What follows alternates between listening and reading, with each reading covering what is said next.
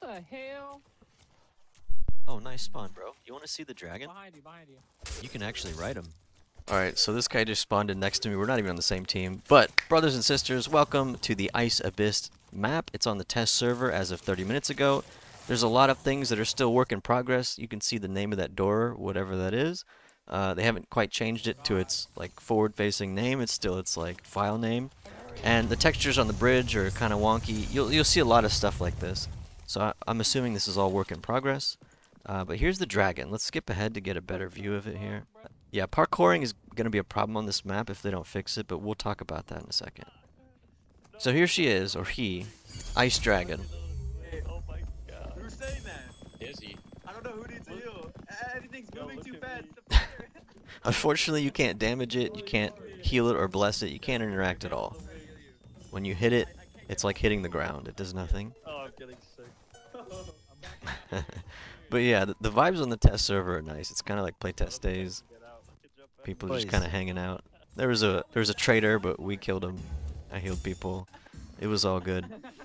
Anyways, so here is the full piece together minimap of this new Ice Abyss layer or floor, whatever you want to call it, whatever the official name is going to be.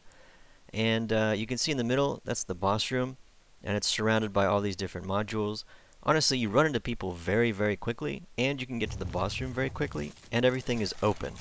And you can parkour very easily and see even further. So I'm not sure how this is going to work. I think they're going to have to limit the parkour, and I don't know. We'll have to see how this map plays out. Again, there's the doors. They open pretty cool. So there is the Harpy and like an Ice Imp. I'll just go ahead and show that to you right now. Alright, so you see this little blue guy up here? That's the Ice Imp. He throws this little, like, snowy, icy projectile in a lobbing fashion. It appears to have a little bit of splash, too, and it slows you when you get hit. And then when you get close and you start hitting him, he has this teleport attack where he, like, goes into the ground and then teleports somewhere else. So that's kind of cool. Here she is, finally in the game, the Harpy, the female Ice Harpy. You can see her animation. Her melee animation looks just like the Demon Bat, but it's closer. But it's slower, sorry. And then you see what she did there. She shot out two, like, air waves. Classic, basic, you know, MMO gaming style Harpy stuff. But yeah, I do like that she attacks slower than Demon Bat. I think Demon Bat's a little too fast. You get hit as a PDR, it's kind of iffy. But anyways, yeah, I'll just let this play out a bit. You can kind of see them attacking. They have a little bit of knockback there, you can see, just like Demon Bat. But no slow on hit, thankfully. There's Ice Imp. There's the airwave attack again. I didn't find any other mobs besides these two as far as new mobs go.